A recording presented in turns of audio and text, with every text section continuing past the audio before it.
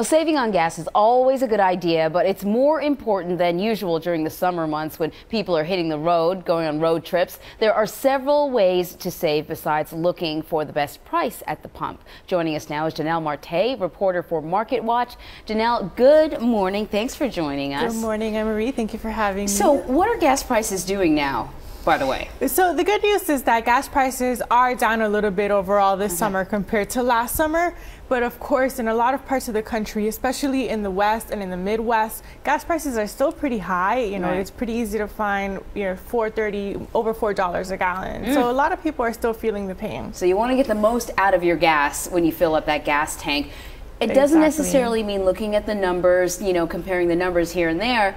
Your tires make a difference. Yes, I know a lot of people do not think about their tires, but if you want to be really efficient with the gas that you have in the tank, you want to make sure that your tires are properly inflated. Something like less than 20% of cars have their tires properly inflated, according to AAA.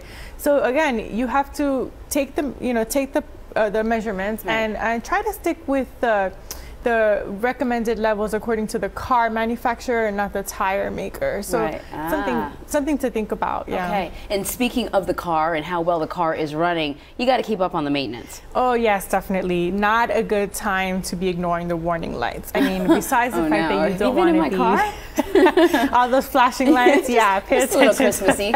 I'm getting around to it. I mean, besides the fact that you don't want to get stranded on the side of the road while you're like driving across the coast, you want to be sure that your car is running at the best that it can. You know, high quality cars are much more efficient with gas. Very good. And I don't like this one. Pack light? I know, yeah. Maybe you don't want to take the extra suitcase that you were debating on, the one full of shoes, maybe in my case. So definitely think about it. The heavier the car is, the more fuel is needed to get you to your destination. And another thing that people don't really notice or think about is that sometimes you want to have more space inside and put the luggage on top of the car in the rack. And that actually creates more of a resistance, more of a drag.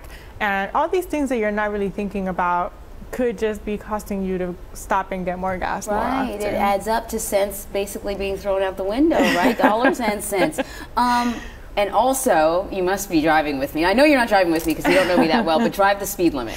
Yes, on that note, a lot of times, and it's hard, especially if you're dealing with traffic or other crazy drivers, but these fast starts and stops and going, every time you hit the accelerator and accelerate really quickly, you're using more and more fuel. Obviously, it's kind of common sense, but it is also shown that the faster you're driving, even if you're not accelerating or changing frequently, you are using more gas at those higher levels.